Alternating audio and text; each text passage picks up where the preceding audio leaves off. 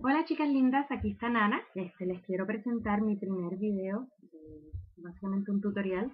Les quiero enseñar a hacer esta flor que utilicé en el proyecto que les enseñé el jueves de la semana pasada. Les quiero enseñar cómo hacer la florcita. Es una flor súper sencilla de hacer, súper fácil, pero a la misma vez muy bonita, que se puede utilizar en tarjetas, en layouts o en mini álbumes como este. ¿Bien? Para hacer la flor va a necesitar pegamento. En este caso yo usé el Stamp Runner de Tumble porque me fascina. Ahorita van a ver por qué, pero este es desde que lo descubrí es mi favorito. Está el Stamp Runner. También utilicé tijeras. Vas a necesitar un lápiz o un bolígrafo, lo que prefieras. Y vas a necesitar los pop dots.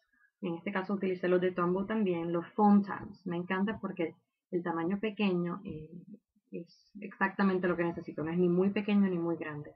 Y me sirve para muchas cosas. Así que también deberían tratarlo si aún no lo han tratado.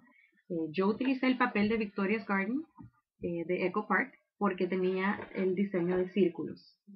En realidad no necesitas tener el diseño de círculos porque puedes cortar un círculo con la máquina Cricut o con un die cut, pero en el caso mío yo quería que necesitaba dos círculos, uno que fuera más grande que el otro, y se me hacía más fácil cortarlo con tijeras, así que utilicé el mismo patrón del círculo del papel y para poder hacer las flores.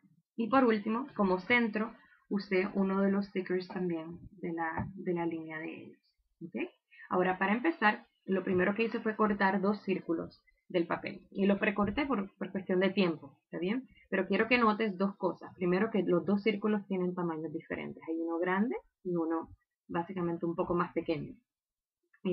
La otra cosa que quiero que notes es que no son círculos perfectos. Las flores usualmente tienen muchos errores, no errores porque nadie le puede llamar errores, pero sí fallitos. Entonces, si cortas un círculo perfecto, la flor no luce natural. O sea que para que luzca natural, yo siempre me aseguro de que el círculo no sea perfecto.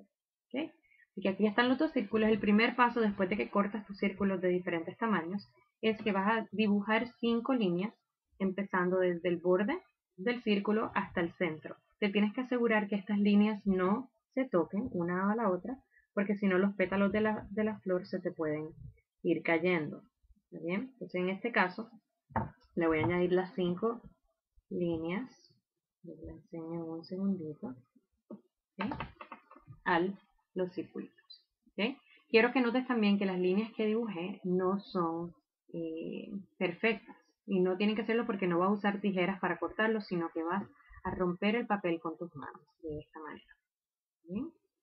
Vas a romper todas las 5 líneas en ambos papeles, nuevamente asegurándote que no combines una línea con la otra, porque si no se te van a romper los pétalos. ¿Sí?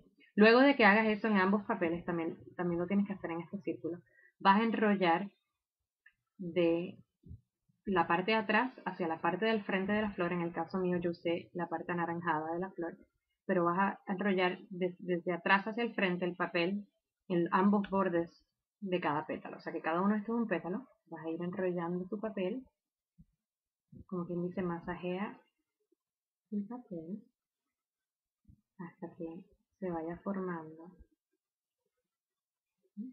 un rollito. Entonces, básicamente masajeo el papel para que se me forme un pequeño rollito. Masajeo, masajeo. Y ahí está un pequeño rollito, ¿ok?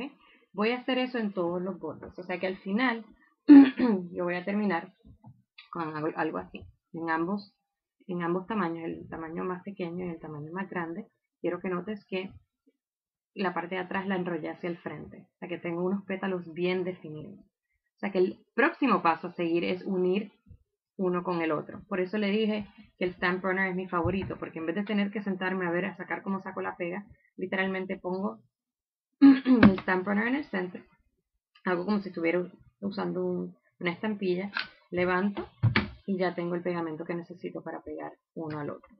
¿Okay? Así que en este caso me aseguro de que no ponga un pétalo encima del otro, que me queden huecos entre medio, sino que los intercalo, ¿okay? De esta manera. Entonces me aseguro que esté en el centro, así. Y ahí casi estamos terminando con la flor. Como les dije, había cortado ya un circulito de la hoja de stickers. Y en vez de usarlo así derechito, quiero darle un poco de forma, cosa de que quede como una flor natural. Voy a coger la parte de atrás del bolígrafo que utilicé y le voy a dar círculos y círculos, círculos, círculos, círculos, hasta que se forme. No sé si lo pueden notar, pero tiene como una forma de arco. ¿Sí? Luego voy a coger mi pop dot, se lo voy a pegar al centro de la flor y el sticker va entonces ahí. ¿Sí? Y ahí tienen la flor terminada. Espero que les haya gustado mi primer tutorial. Si ustedes fuesen a crear algo utilizando esta flor, me encantaría verlo.